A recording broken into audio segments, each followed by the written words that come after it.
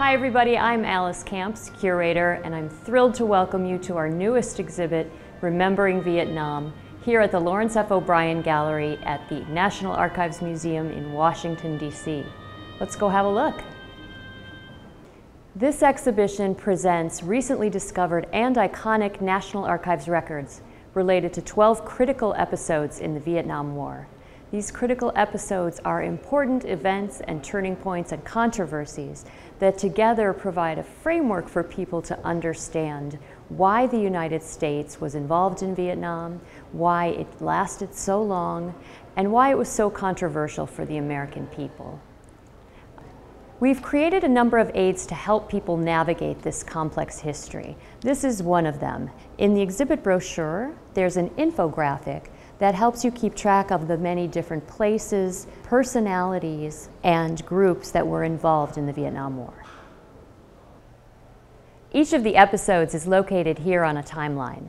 Many Americans think of the Vietnam War as something that happened mainly in the 60s and early 70s, but in fact the United States became involved there during World War II.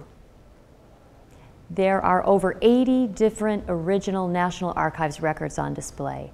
In addition, there are multimedia elements and interactives like this one. Here, visitors can learn about the domino theory and they can test their knowledge of Southeast Asian geography. They match the colors up with the map, and then they can check to see if they got them right. And then, just for fun, they can topple the dominoes. The exhibition also includes excerpts from secretly taped White House conversations about the Vietnam War. And these recordings provide a fascinating window into the thoughts and motivations of the architects of the war. Here we have a station where you can listen to excerpts from the Kennedy administration. Over the weekend, the coup in Saigon took place. Culminated 3 months of conversation about a coup, To provide different perspectives on the war and to show some of its real-life consequences, we interviewed Vietnamese and American veterans, journalists, peace protesters, and civilians.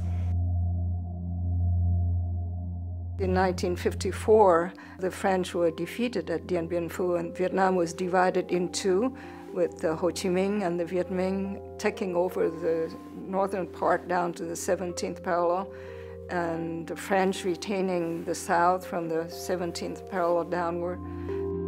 These films are illustrated with National Archives historic footage, and they're located within 3 theaters within the exhibition. I'm standing in front of one of them right now. The Tet Offensive was a major turning point in the war.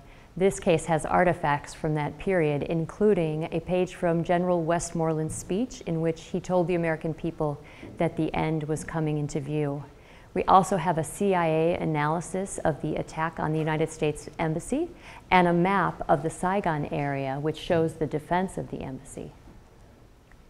In the episodes that cover the final years of the war, we have artifacts and documents related to Kent State and the peace protests that followed it.